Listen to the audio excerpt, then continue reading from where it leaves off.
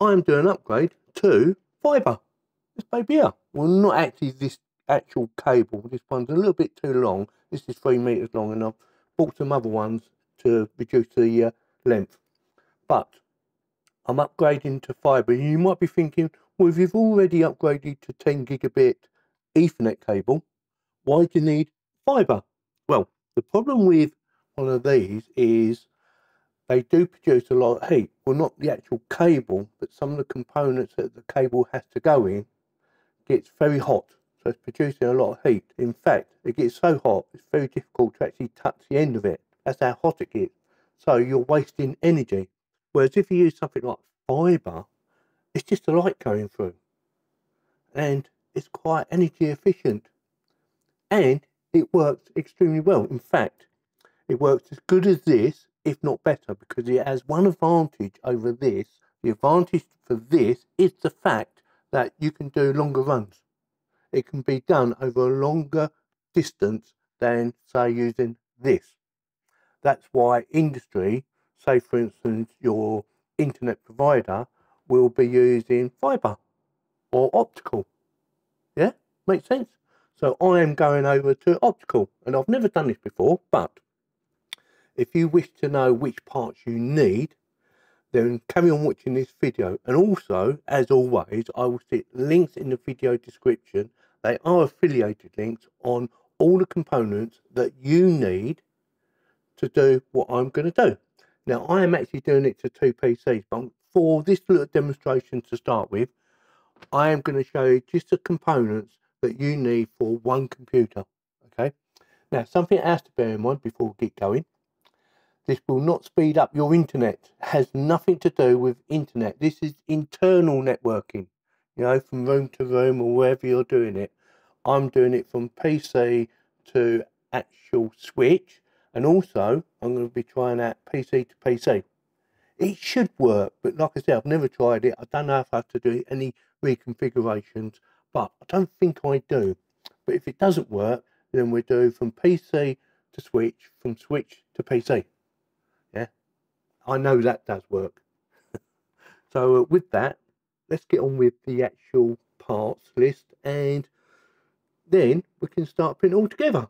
To start with, you will need this. This is a 2-pack 10 gigabit SFP plus transceiver. Let me just quickly show you. To get 2 in this pack, you need 1 to go in the switch, and you need 1 to go into your PC. Yeah, makes sense? So you need 1 of them. Don't forget, links in the video description in case you need to check them out.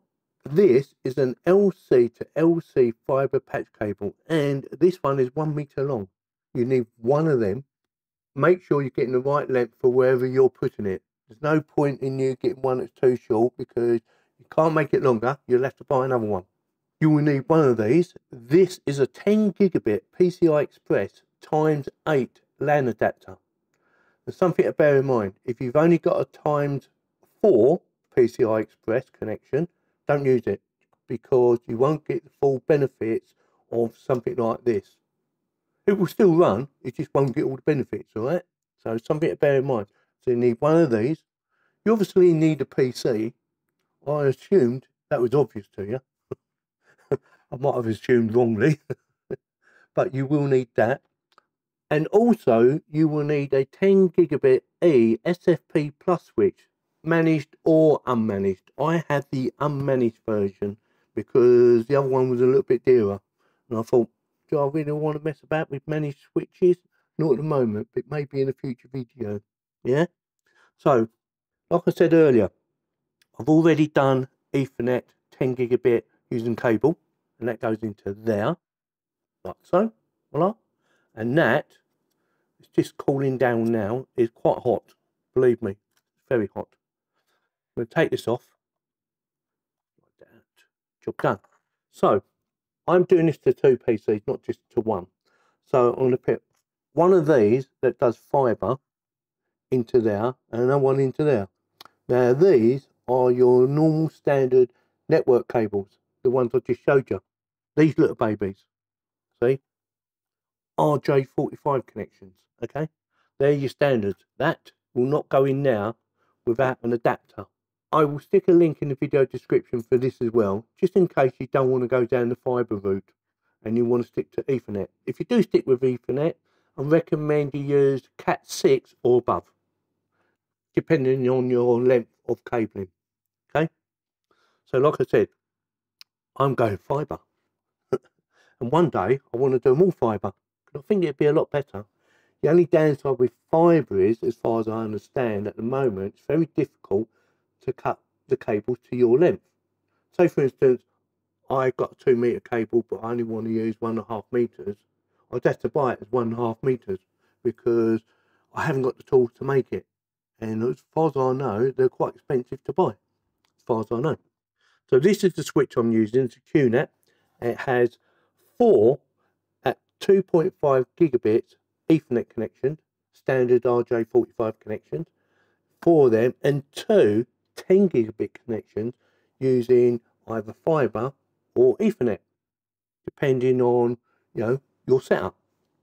So what you need to do is get one of these out. I'm getting 2 out, and basically you push that into there like so, and it makes a click, and then this one into there makes a click. Take these off.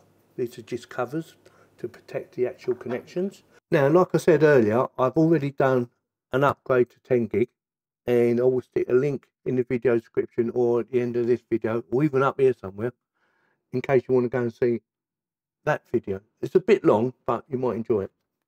So with that, I'm all ready to go.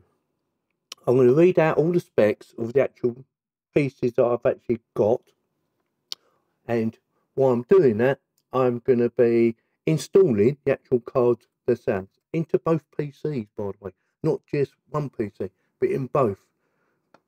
Let's get on with it, shall we?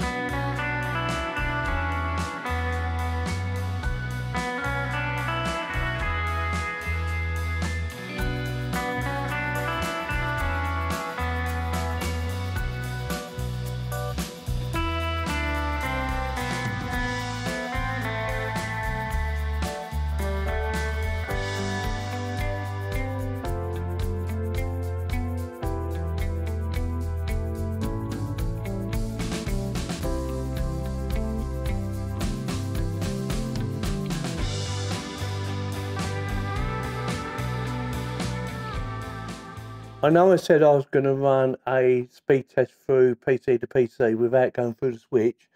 Well, I've had to give that one a miss because for whatever reason, I set up a shared folder on both PCs so that they could, you know, connect easily. And I turned off the passwords, and it's still asking for username and password. So I thought, oh, I can't be bothered with doing that. So what I've done instead is connect them to the switch and let the switch sort it out. And that seems to be working fine. Now, I run open speed test, and I run it on 2 computers. I run it on my main computer and my backup computer. So I run a speed test from my main computer to my backup computer, going through the actual switch, and vice versa. And it did surprise me a little bit because I was expecting them to come up roughly about the same speed, and they wasn't. So one had a very good download speed, and the other one had a very good upload speed. And I thought, well, that's a bit weird. Now, I don't know if that's to do with the switch, or whether it's to do with the transceivers, or whether it's to do with the software. Open speed test. Let me know in the comments what you think it is, because I don't really know what it is. Like I said, I did try it both ways, and it did vary a little bit. But I'm very pleased with it. It works. I wasn't sure if I bought everything correct. I did try it the other week with different stuff, and it didn't work properly. I got it working, but not as intended. And now I know my fibre does work. I'm thinking maybe in a few months' time, buying a switch that is all fibre and just run fibre everywhere. That'd be amazing, wouldn't it? With that, if you like this video and you'd like to see more networking, let me know in the comments. And also, if you do want to see any more of this sort of thing, consider subscribing, clicking on the bell to get notified for when I upload my videos, and giving me the thumbs up. Thanks very much for watching. Don't forget to put a comment in the comment section as well. Thanks very much.